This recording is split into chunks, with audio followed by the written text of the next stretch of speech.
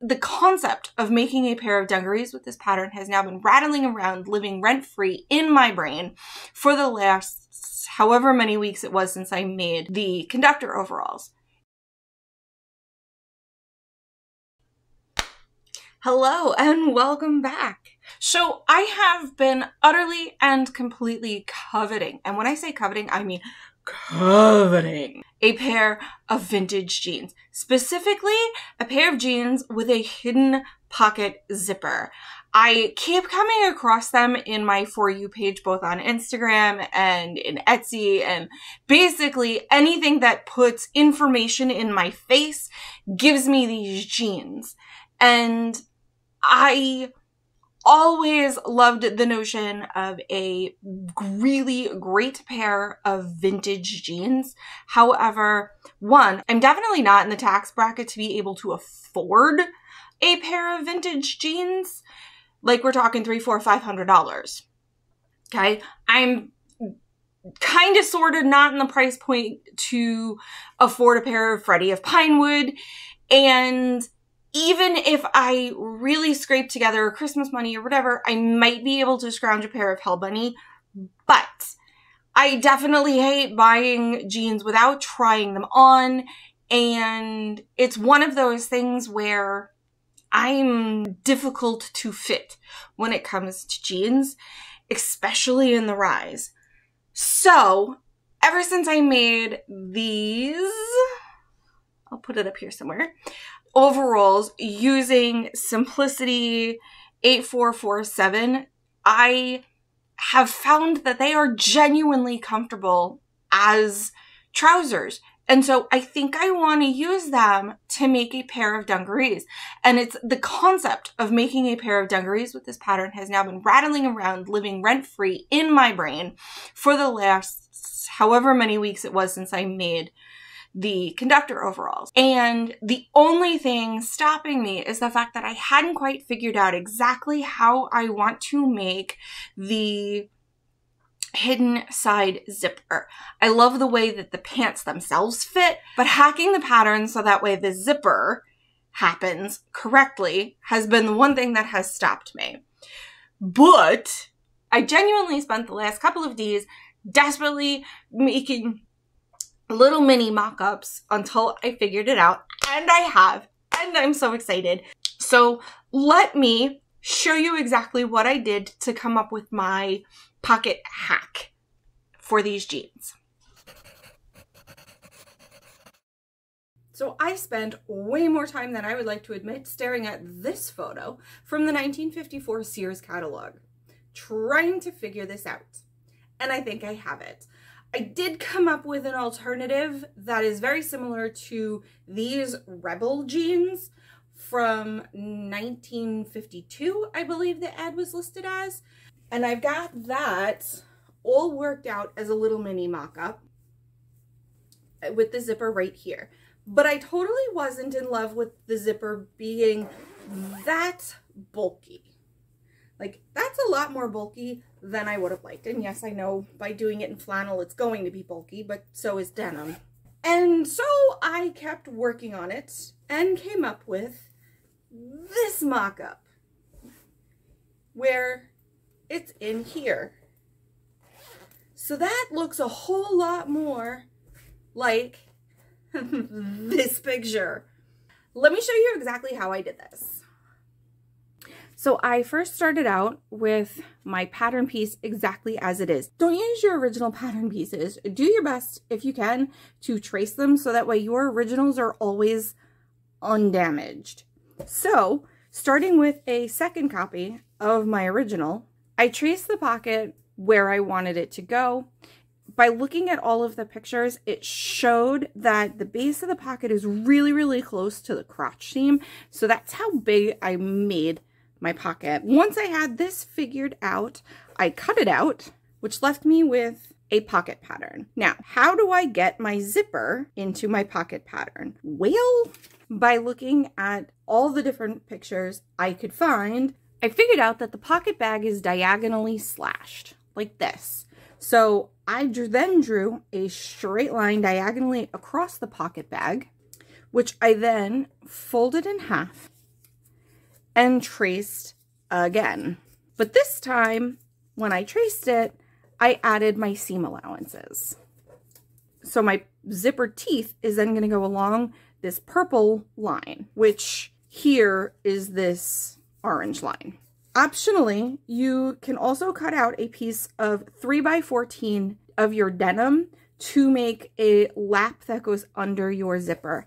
And so your pocket bag will go like this, the lap will go like this, and your zipper will be sandwiched in between the two. So for my pocket swoop, I went back to my original pattern piece and I figured out by laying it out where I wanted my pocket swoop to be on me. And then I came in by my seam allowances. And so this orange line is now my cut line. So these are ultimately what you'll end up with.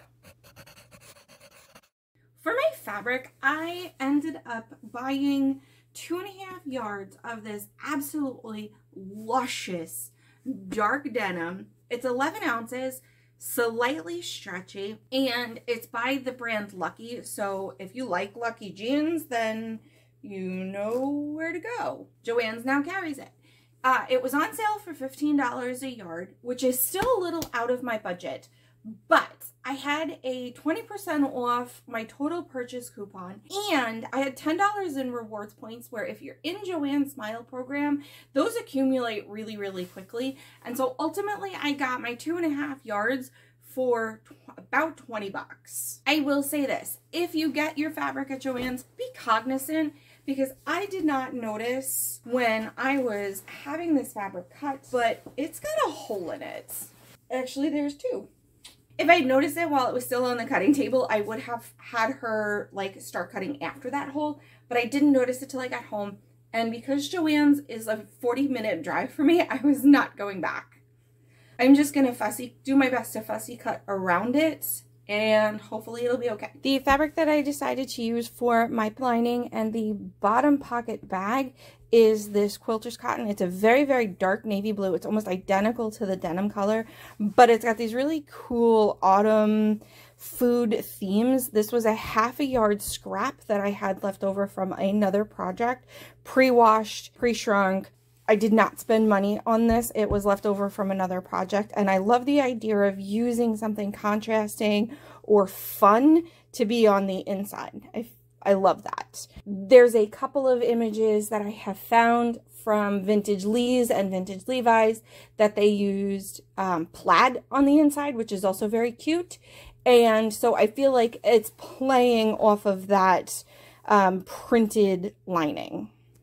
Okay, I now have everything completely cut out. I've got the pants front, the pocket bag top, which is cut out of denim, the pocket bag bottom, which is cut out of a quilter's cotton, my zipper lap.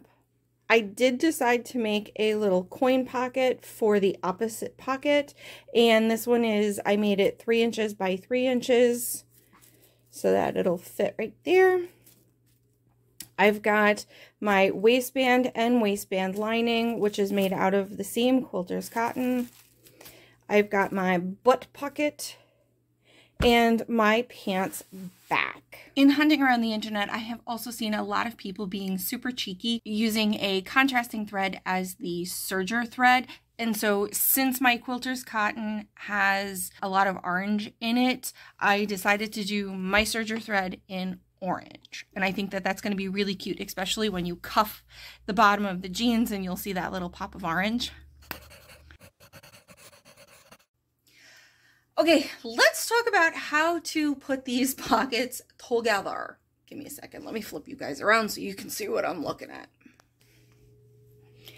On all of my pocket pieces, I drew my seam allowances on using a friction pen that will come off with heat. But I drew my seam allowances in on both the left pockets and the right pockets, so that way I know exactly where to line these up, because lining up inverted points can always be difficult. On the left pocket, on this line is where I'm lining up the teeth of my zipper. So I've got my zipper now pinned to my top pocket bag, and I've got it pinned right along my seam allowance like that. So then when I sew through here, this will end up like so. And then I'm going to do the same thing on the bottom pocket bag. So here is my pocket bag with the zipper inserted. I haven't added the lap yet, but that's super easy. All I need to do is line it up centered here, and I'm just going to line it up matching my orange threads so that they lay together all nice, like so. And then just top stitch right here. And then the only other thing I have to do before attaching them is I need to just top stitch my little coin pocket right here. I want to make sure that once I hem this pocket, it's going to still cover that corner. So that's what I like for my pocket placement.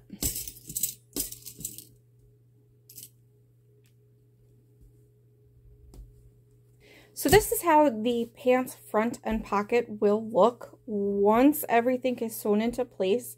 I am going to use this, however, to trace where my pocket top stitching should go. And so to do that, I'm going to line it up on the outside, toss a couple of weights on it, and then with a washable tailor's pencil, I'm going to trace this, which will leave a little bit of a white line. And then I'm going to use this white line along the edge of my presser foot in order to do my top stitching, and that will attach the pocket bag in place. I'm also going to use this pocket bag on both the left and the right to trace, so that way they look identical, just in case there are any minor differences between the two pocket bags.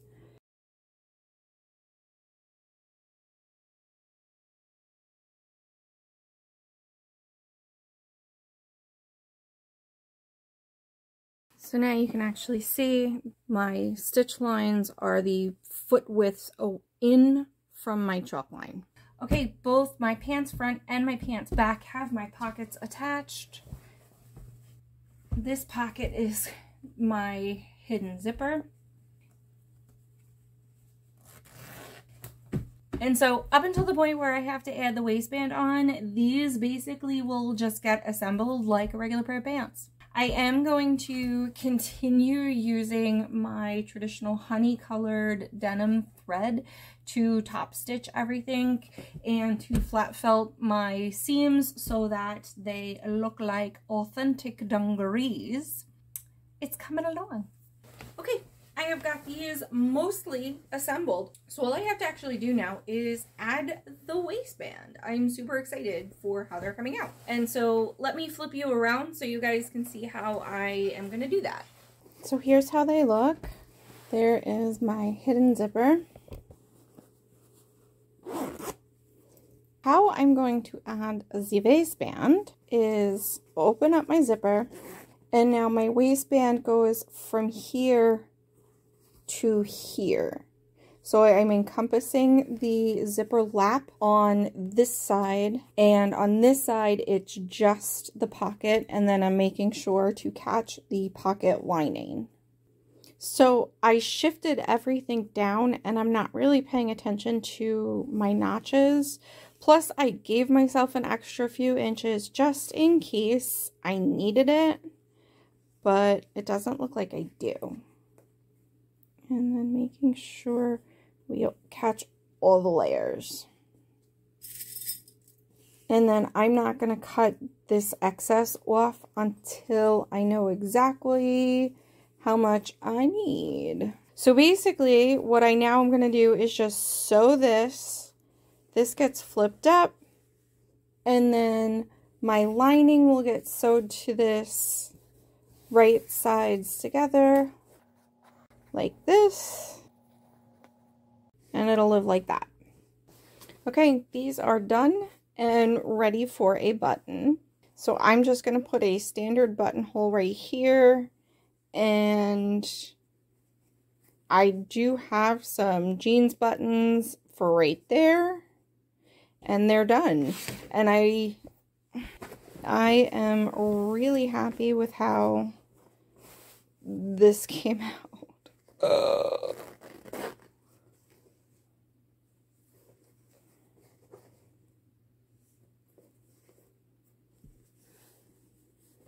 Okay guys, these dungarees turned out to be a one-day build.